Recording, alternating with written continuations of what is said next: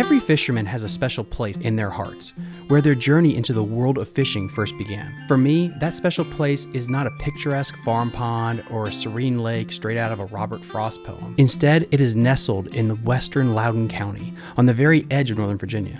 The lake is only 100 acres and came into existence in 1963 to facilitate irrigation for Colonel Frank Sleeter's expansive orchards. Eventually, the land surrounding the lake was acquired by a developer, and the orchards and all the trees were cut down and replaced with a massive urban sprawl. This place is where so many childhood memories of mine were made. So when Northern Virginia Kayak Association, for their upcoming Battle of Five Lakes tournament, said that Sleeters Lake would be one of the waters that you could pick from, I knew what I was doing this weekend.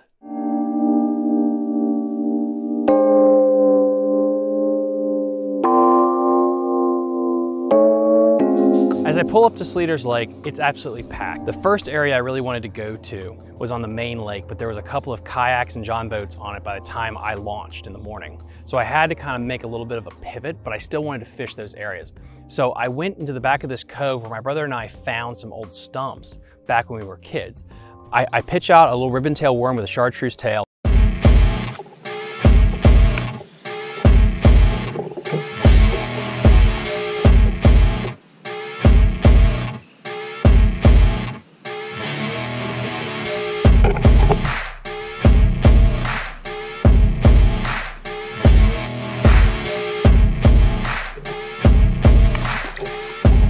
First keeper in the boat, awesome. Calmed down my nerves.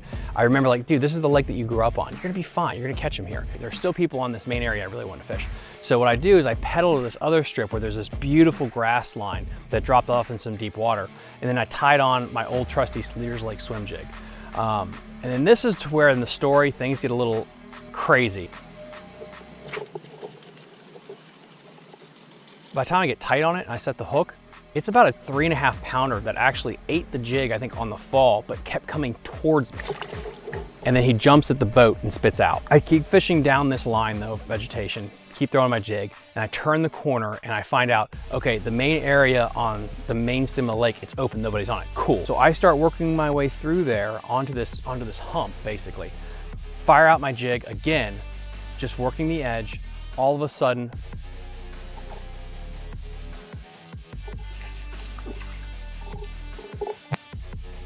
so now I've lost two, one that's 3 pounds, and I'm feeling great. I mean, hopes are high here for the rest of the day. But I did figure one thing out. Both fish, I was sitting down in the kayak when I was trying to set the hook. And so what I decided to do is like, all right, listen, Tom, you're gonna stand up from now on every time you make a cast, just to make sure you can get your whole body into the hook set. So keep fishing this hump, all of a sudden thunk.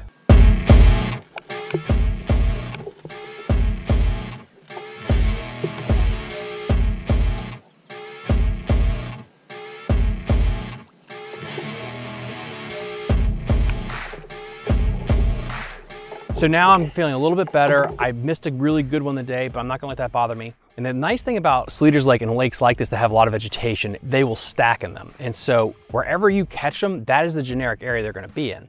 And once you got that dialed in for that day, you can go back into those same areas and re-catch them because they will generally, they'll refill. What I do is I just make a loop around this thing and just kind of let that area settle. I go back through there again, same angle.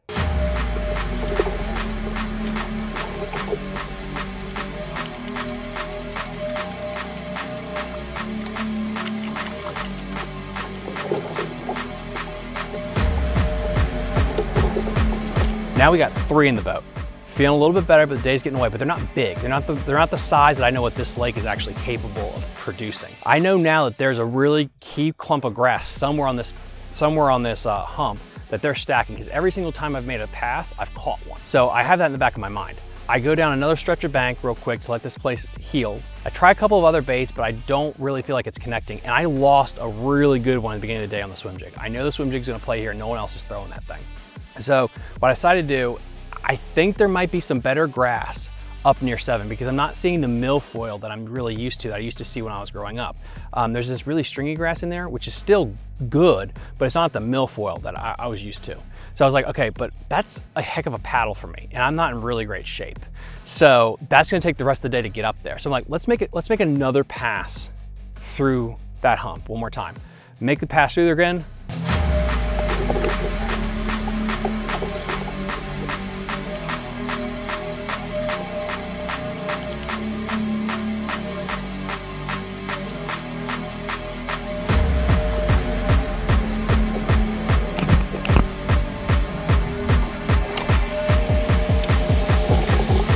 So now we got 4 in the boat. Not the best size, but I'm feeling a lot better. And what was crazy through this whole day, there was a bunch of people actually catching a bunch of fish around me. The reason this 100-acre lake is able to hold the amount of fish it does, and the reason it's able to compete with a lake like Occoquan Reservoir is because of the aquatic vegetation. John Odenkirk of the Department of Wildlife Resources was on our show last year, and he talked about the importance of subaquatic vegetation. There was something interesting happen. I've worked that stretch of river now for over 30 years. There was never any grass, but right about the time we started seeing all that grass in the main stem, we were trying to quantify it, so I can't tell you how much grass, but I can tell you in 30 years, it's the first grass I ever saw. Well, not only did you see snakehead numbers go up, but bass numbers going up and bowfin numbers went up significantly. And as long as we have all this aquatic vegetation in here, this lake will be something that people can enjoy for years to come. Now let's get into today's juice.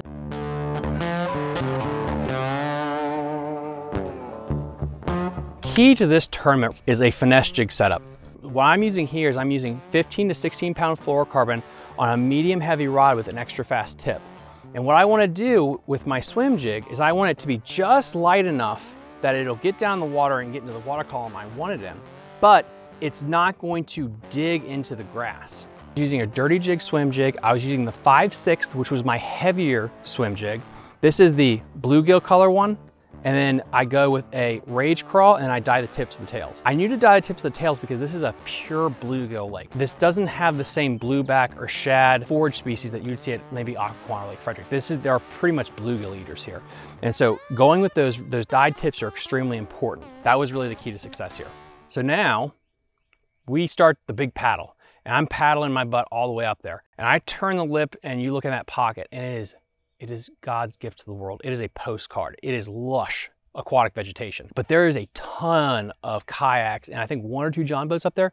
But the thing is, and this is what I found out with a lot of grass fishermen, they're in the back as shallow as humanly possible fishing there. So what I did is I kept my kayak off as deep as I thought possible. I chucked my jig out there, then I started reeling it back in, and then all of a sudden,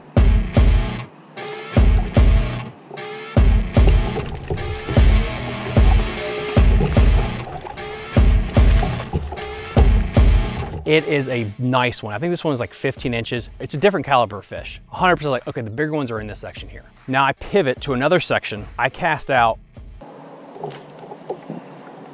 and this thing comes to me for a split second and just lets go of it. There's another one that's about 3.5 pounds. And I think it's because when I'm sitting down, I just do not have the leverage with the setup that I have right now. Lessons learned, a little upset. I got my 5 though, and I got a decent one. But I know there's some bigger ones in here. What I do is I work out to another part of the edge, fire it out there, and I just let the thing just completely pendulum down. And all of a sudden the line goes slack. And I set the hook back and oh my God.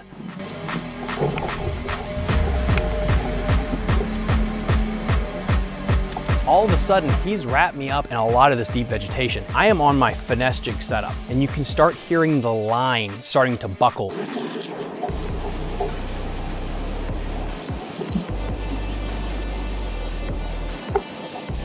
The grass is literally holding the hook in. It's actually creating a fulcrum point like that.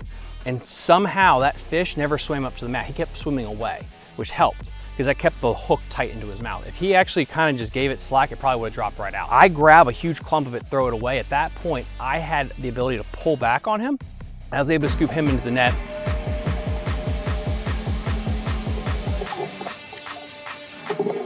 What a fish. A 19-inch beauty. This is what I remember Sleeters Lake used to be. I have about 76 inches total, and I have that 19-inch kicker. As I'm going down the road, I get a call from Mike, who runs Northern Virginia Kayak Association. He's like, Tom, you're not gonna believe it. You just got 4th place and you got big fish on the day. A 19-incher, it beat out Occoquan Reservoir, it beat out Burke Lake, Lake Frederick. It is a fantastic gem, and I was really glad today I was able to help show it with you guys. Again, please like and subscribe to the channel. Let me know what you want me to do with Hidden Gems on next time.